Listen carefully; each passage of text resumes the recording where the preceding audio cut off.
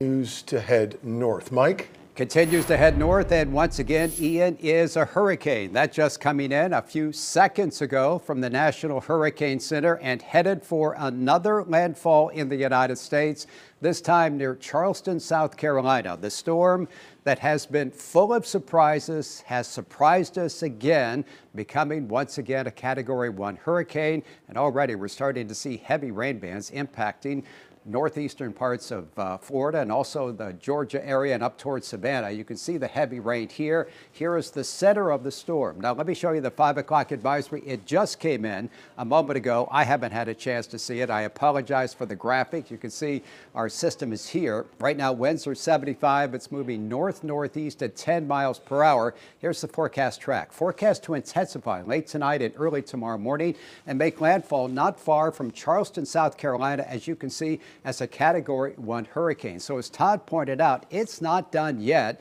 It produced just catastrophic damage in Cuba and especially in southwest Florida. Big issues in Orlando and across the Northeast. And now parts of the Carolinas, even Georgia, will feel the impact of this devastating hurricane. Meanwhile, back here at home, as we bring in meteorologist Glenn Glazer, we're still assessing the damage the storm produced here in South Florida on Tuesday night, especially that tornado in Delray Beach. And Glenn, it was pretty powerful.